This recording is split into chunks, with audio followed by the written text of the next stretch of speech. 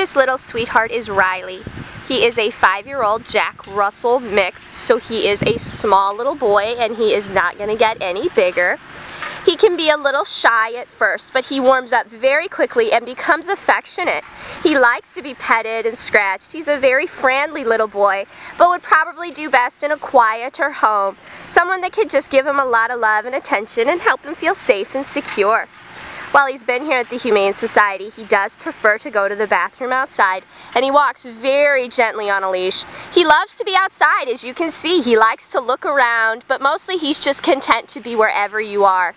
He is just a little cuddle buddy who is going to make someone a terrific new companion.